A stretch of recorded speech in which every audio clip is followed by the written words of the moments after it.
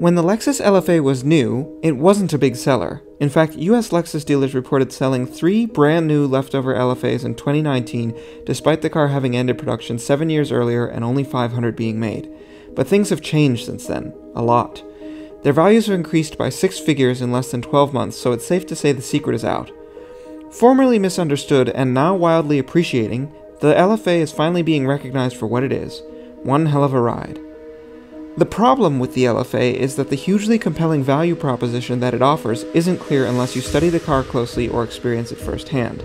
Ideally both. And the challenge with that is access.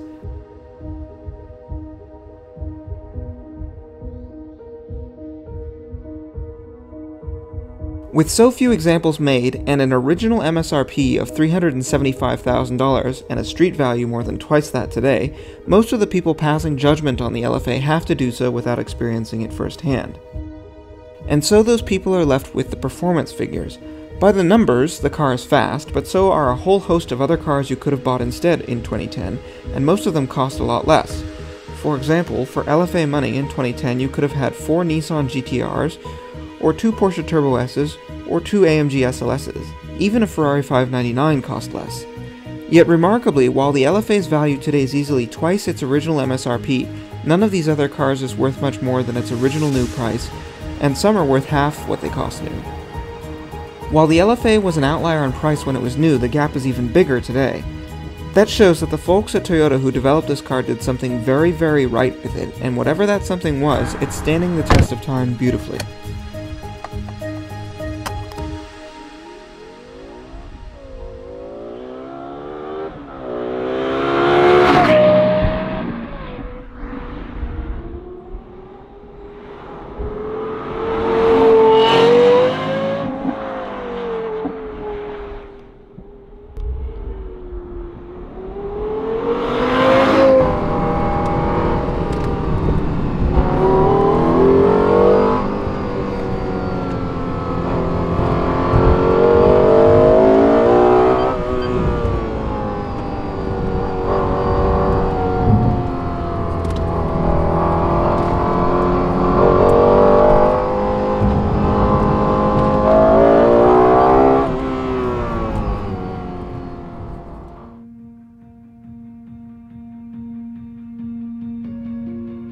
So what exactly did they do? It was really quite simple, actually. They freed some of their most passionate engineers and designers to create the ultimate driver-oriented supercar and told them that it didn't need to make money. That last part about not making money is critically important. At the time, Toyota was the world's largest car maker. Instinctively, their goal is to make money whatever they do, and at this scale, this means selling huge numbers. To sell this kind of volume, they need to create products that appeal to large numbers of consumers, cars that offer something for everyone. From the outset, the LFA wasn't going to do that. Instead, it's incredibly focused, not just technically, but the experience it provides. The genesis of this car began, famously, at a bar. The man who would become its chief engineer, Haruhiko Tanahashi, was on a work trip at Toyota's cold weather proving ground on the northernmost Japanese island of Hokkaido in early 2000. Drinking together is a notoriously central part of Japanese work culture, and it was in this context that Tanahashi's boss asked him what he would truly like to make, and like any proper petrol head, he replied, a sports car. Instead of being told to be reasonable, Tanahashi-san was given the go-ahead, and so he assembled a team to conduct some preliminary study. The car would have to be a proper flagship, something to show what Toyota Motor Company was capable of, something to transform Lexus's sensible, dull reputation by igniting the passion of the true driving enthusiast.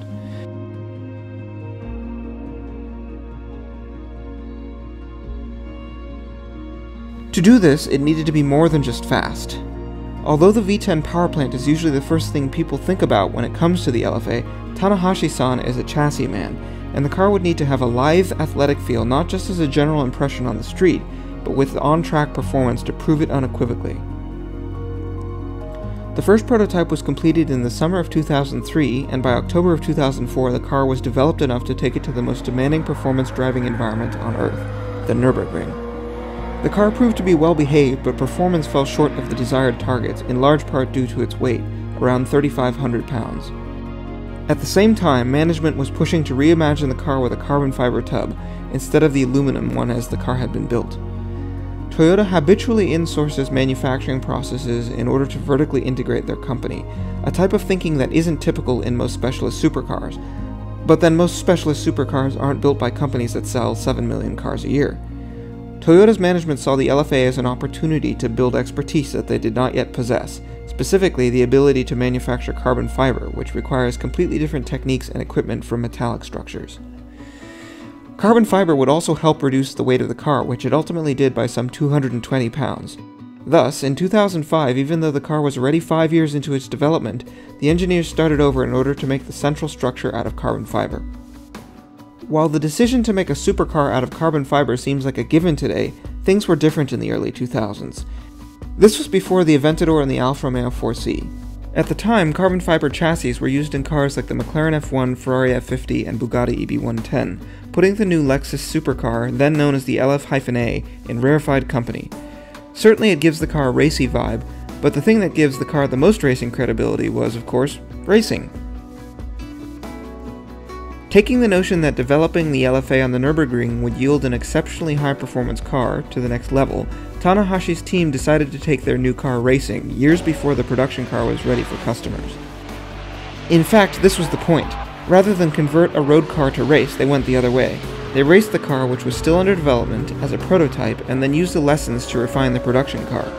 2008's race proved to be informative, and 2009 yielded a class win, which was sufficient testament to the car's capability that production of the LFA was confirmed 3 months later in August of 2009. The resulting production car bears a lot of evidence of its racing background. The technical features of the car reflect the obsessive performance-minded development that went into it. Carbon ceramic brakes, aluminum suspension components, remote reservoirs for the dampers to reduce heatsink, low-friction suspension bushings, dry sump lubrication, as well as attentive focus on weight distribution and heat management. The packaging of the powertrain is particularly illustrative. The engine was developed from scratch, famously, to have the power of a V10, the external dimensions of a Lexus V8, and the weight of a V6. Dry sump lubrication allows it to be mounted low in the chassis, while the use of the transaxle at the back of the car allows the engine to be installed well back in the chassis. To further improve weight distribution, the radiators for engine cooling are mounted at the back of the car, while a central tunnel houses both torque tube and exhaust system and uses flow-through cooling, with cool air being drawn in through vents on the top of the hood and extracted via rectangular openings in the rear grills below the tail lamps. But in addition to imbuing the LFA with exceptional technical content, the car's designers put equal emphasis on the experience of interacting with it. Nowhere is this more evident than the engine. As with the legendary 2000 GT of the 1960s, Toyota turned to Yamaha to help with the LFA's power plant. Not just for their motorcycle-borne expertise making high-revving naturally aspirated engines, but because of their experience tuning sound for musical instruments. The airbox was specifically designed to resonate at the frequencies that please the human ear and provide the sensational induction noise that recalls the old Formula 1 race cars. That noise is piped in through an opening in the firewall to the cabin to bathe the occupants in unadulterated aural bliss.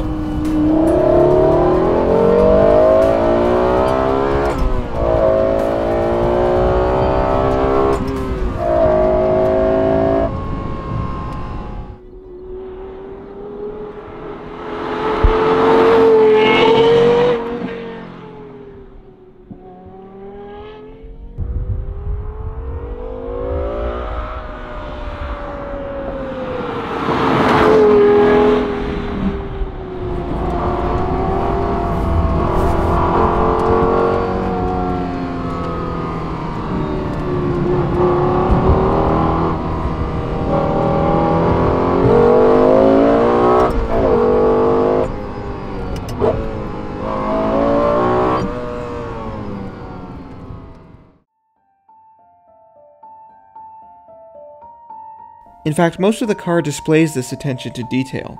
The workmanship of the entire thing, both inside and out, is extraordinary, and each completed car was subjected to a full week of quality control encompassing 7,000 checks, including track testing. If you have the context of the obsessive development of this car and the unwavering commitment to its mission as a driver's car, then the experience that the LFA provides will not surprise you too much.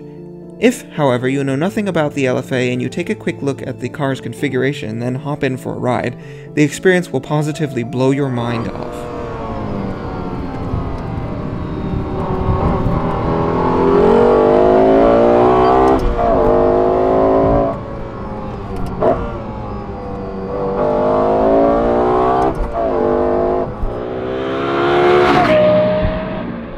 It's a car that's extremely experience forward. It is so intense, so responsive, so focused, that it's difficult for your mind to properly process the car, especially if you expected it to be a comfortable, refined GT sort of experience, because it's a Lexus that has the engine in the front. But this is a supercar, through and through, to the extent that it makes the Ferrari 458 Speciale feel a bit soft. Yes, really. Why? It comes down to the responses. Everything about how this car reacts to your inputs is knife edge. The throttle is famously so responsive that a digital tachometer was required to keep up with how quickly the engine gains revs, 0.6 of a second to go from idle to 9,000 RPM. The brake pedal is like this too. The slightest touch initially provides much more retardation than you expect, while the steering and chassis are much the same. The car turns in right now, as though it weighs nothing. To properly drive this car, you must quiet down your inputs. It initially makes you feel very ham-fisted as a driver. Yet despite this, the car feels mechanical and tactile. These reactions don't feel artificial or overly assisted. They have a vitality and urgency that makes the car feel alive. Cars like the Ferrari 458 and 488, McLaren 720S, and Porsche 991 GT3 are so usable and civilized that any person with a driver's license could get the car from here to there with ease. Not the LFA. Ordinary control inputs are much too big for this car, and there's an old-school brutality to it.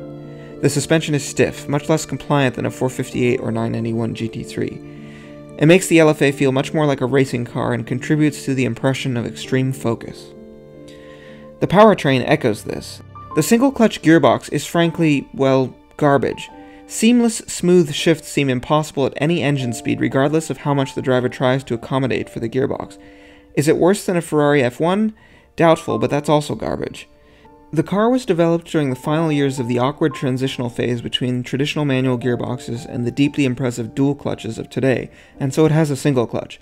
I will say that when going flat out, the gearbox is much better and that it's also very good at downshifts. It makes these wonderful mechanical noises from the shift actuators that you hear behind you when the box changes gears. It's exactly the sort of thing that modern cars try to insulate occupants from that you'd get in a vintage car. It's so un-Lexus. Still, I don't particularly like the gearbox. What I do like, however, no scratch that, love, is the engine. The LFA is so much more than an engine, but my god is the engine magnificent. Everything everyone ever says about it is true. The responsiveness, the noise, the build of power and torque throughout the rev range, the sheer unbridled pleasure of visiting the screaming red line is peak automotive enjoyment.